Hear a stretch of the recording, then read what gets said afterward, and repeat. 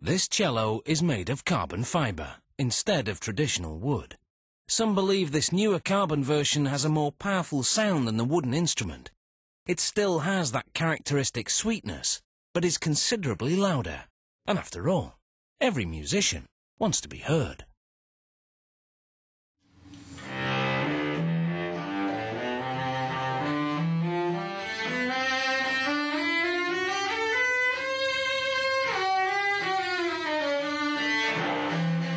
The carbon cello is the masterstroke of a Boston symphony cellist who noticed waves resonate loudly against carbon fibre bolts. The top piece of the cello is cut from fabric that's woven with carbon strands. This material is stronger than steel, yet electric shears easily cut through it. Numerous top cello pieces are cut out and then set aside while work continues on another section of the instrument. Special resin is brushed onto a fiberglass mould of the cello's back, ribs and neck. The mould has been pre-waxed to keep the resin from sticking to it.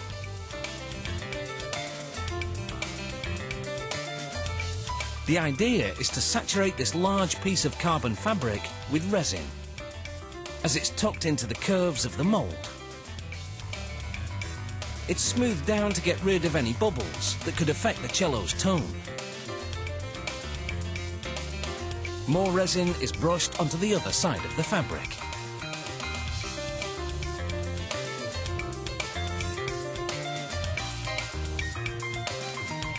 Any surplus is sponged away. And then, to build a laminated carbon fibre shape, more fabric and resin layers are added. The layers are covered with nylon-like material, and the edges of the carbon fabric are trimmed. Next, perforated plastic is placed on the nylon, and absorbent batting is piled on top of that. A vacuum pump is installed, and a large plastic vacuum bag is draped over everything. Then the vacuum is activated. It sucks out the air and any excess resin. The perforated plastic controls the amount and the batting absorbs it.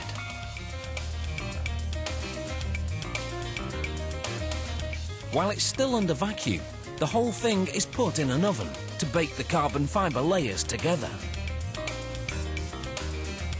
After the batting and plastic are peeled away, it comes out looking like this.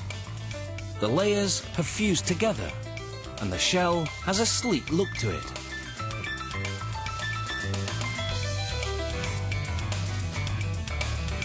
The cello's top piece is laminated in a mould and baked until it's also hard. Using a bandsaw, the ragged edges are trimmed off and sanded for a smooth finish.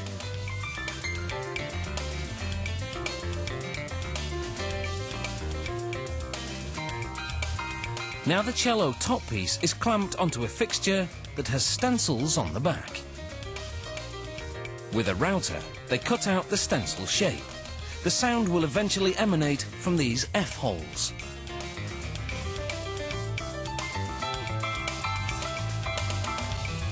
The company label is glued to the inside of the cello's back section.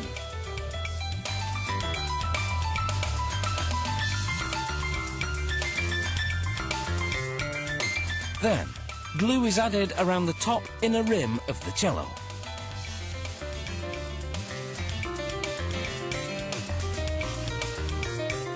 The back is taped tightly in place while it hardens.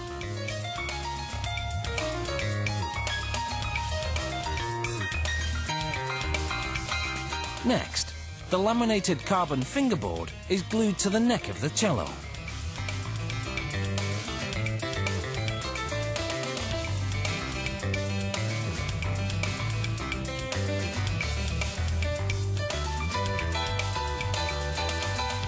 Holes are drilled into the peg box, and pegs which are used to tighten the strings are inserted.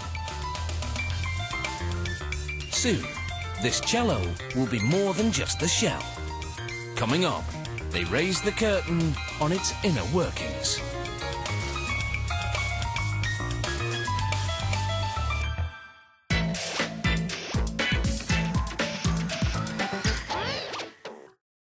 The story of this cello has many layers. They're all carbon, and now the layers have hardened into the shape of a concert instrument.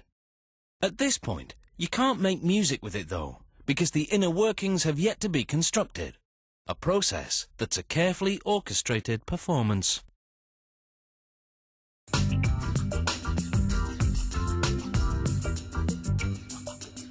The cello frames need a bit of bodywork. They're roughed up with sandpaper. Then a polyurethane clear coat is sprayed on to protect the surface.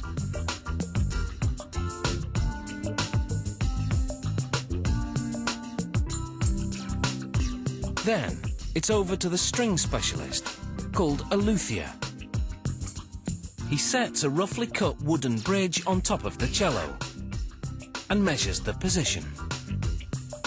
The placement of this bridge needs to be exact, because its job is to elevate the strings and transfer their vibrations to the instrument. Using a grease pencil, the luthier maps out the position of the bridge between the F-holes and then sets it aside. Now he slips the wooden sound post into one of the F-holes and wedges it between the front and back of the cello. The sound post is crucial. It will strengthen the cello and couple the string's vibrations between the front and back of the instrument. This is delicate and highly skilled work. He measures to determine if the sound post is on the mark. If it's off by even a millimetre, he adjusts it a bit more.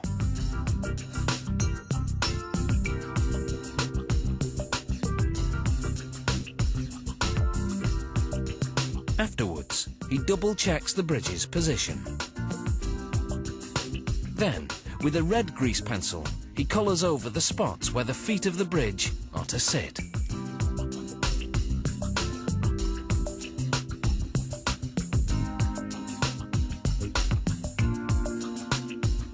He presses the bridge's feet into the grease marks, and this makes red smears on the feet. The smears tell him where to shave the wood, so that it will fit perfectly onto the cello. The bridge doesn't get glued down. It's held in place only by the tension of the strings.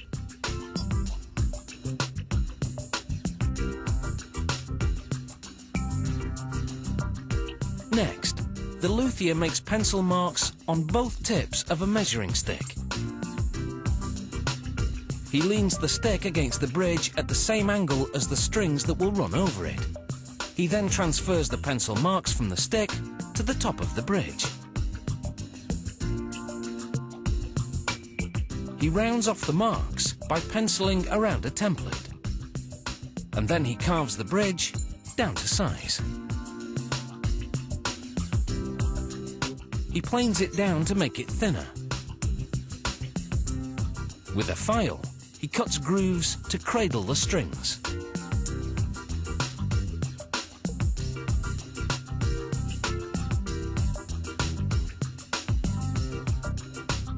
Now, he moves to the bottom of the instrument and slides a spike called an end pin into a pre-cut hole.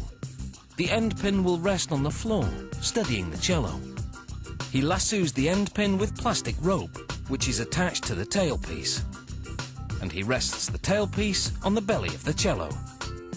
He pulls the steel strings from the pegs and hooks them onto the tailpiece. Like most classical string instruments, the cello has 4 strings.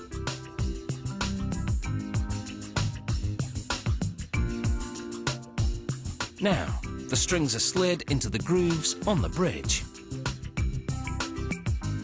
The pegs are turned to tighten the strings. The strings push down on the bridge, holding it in place. Then the cello is tuned, and it's now ready for a full-scale performance.